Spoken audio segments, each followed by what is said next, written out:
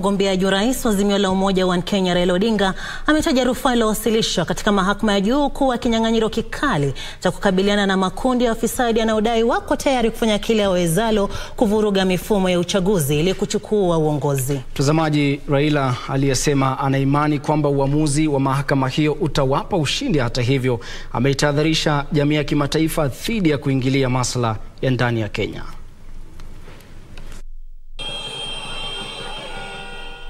Muda mfupi baada ya kuwasilisha rufaa ya kupinga matokeo ya urais katika mahakama ya juu, viongozi wakuu wa Azimio la Umoja wa Kenya wakiongozwa na mgombeaji wake wa urais Raila Odinga waliwahutubia wanahabari katika jumba la mikutano la kimataifa KICC.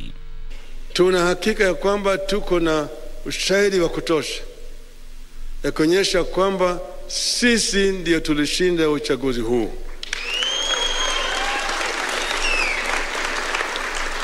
Imedhihirika wazi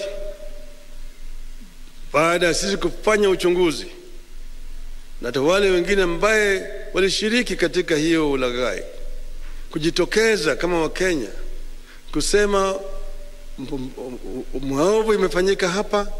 Sisi wenyewe tuliitwa, tulipa pesa, lakini tuko tayari kutoa ushahidi na shahidi yuko hapa.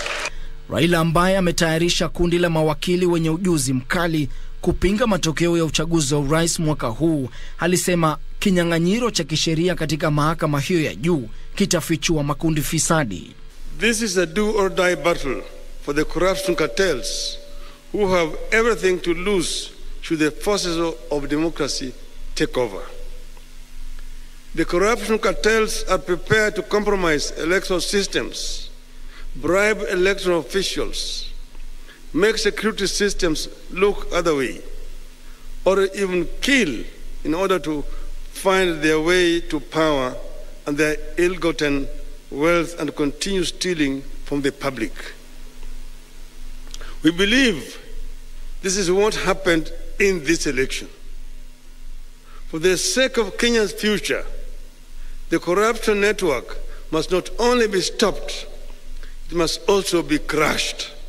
Lakini huku viongozi wa mataifa ya dunia wanapoendelea kumpongeza rais mteule William Ruto aliyetangazwa mshindi wa uchaguzi wa urais wa tarehe 9 mwezi huu, Raila ametahadharisha jamii ya kimataifa dhidi ya kuingilia swala hilo. Hata marafiki wetu kutoka ng'ambo ambao wako hapa, tungependa kuwasihi wawe na subira, wasijiingize katika mambo ya siasa ya kindani ya Kenya. Wache Wakenya masuluhishe mambo yao kama Wakenya, na sisi tunaweza kusuluhisha mambo yetu. Mgombeaji huyo wa urais wa Azimio la Umoja pia ametoa wito kwa wafuasi wake wawe watulivu, huku muungano huo ukisubiri uamuzi wa mahakama ya juu.